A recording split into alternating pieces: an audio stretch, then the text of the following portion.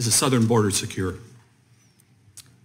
I think the southern border represents a massive security threat. So what we've heard from you today is that fentanyl has become a really big problem and that you're having to put more resources to it. Is that correct?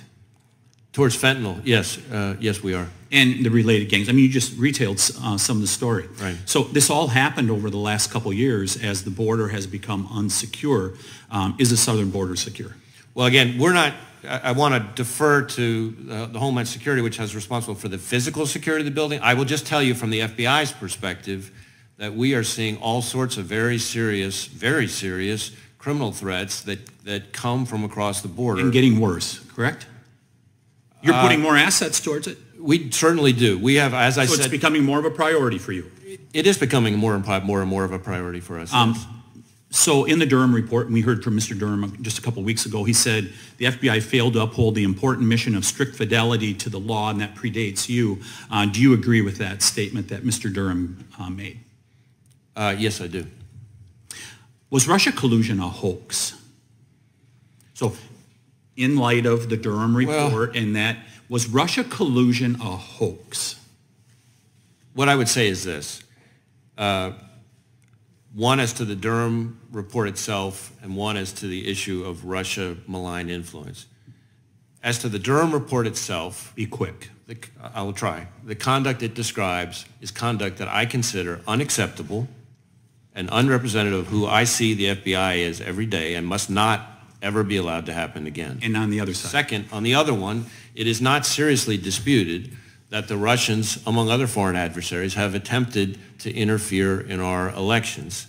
And there have been any number of findings to that. In fact, President Trump himself rightly declared a national emergency about foreign interference in our elections in 2018. So as a result of the actions of James Comey, the disgraced James Comey, and the FBI, they've interfered with the elections in both 2016 and 2020.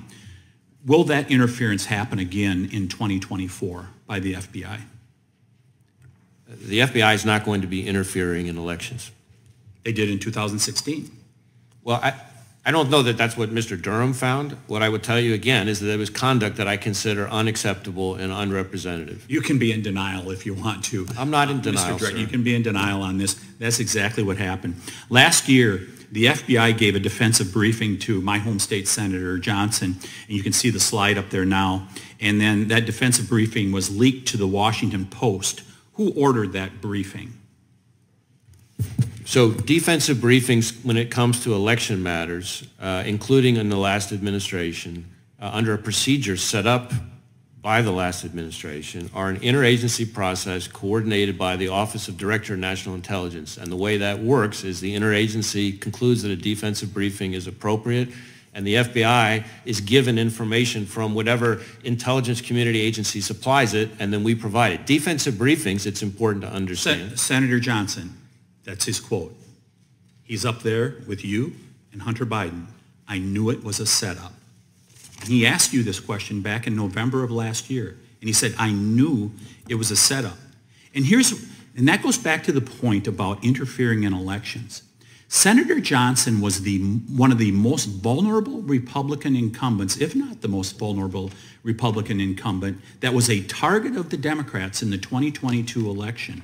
And then you see this briefing happen, and he knew what was happening, that there was someone or some people within the FBI and the intelligence arena that were going after him.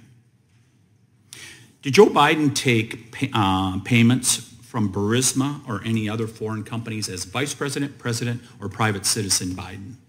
As you may know, there is an ongoing investigation being led by the U.S. Attorney in Delaware, Mr. Weiss, appointed by President Trump in the last administration, that our Baltimore field office is working with, and I would refer you to him as to what, if anything, can be shared. So the president is under investigation. I'm not going to confirm or speak to who is or isn't under investigation for what. I'm simply going to tell you. So he's not under investigation? I didn't say that either. By long-standing department policy and practice, I'm not going to be confirming or denying who is or isn't under investigation or for what. Thank you. I'll close with this. Russia collusion started it, Mr. Chairman, and the targeting and the suppression and the censorship has continued until this point. We need to thoroughly review what the FBI is doing, and at a minimum, I will be allowing FISA to sunset if we're not going to see significant reforms in the agency. I yield back.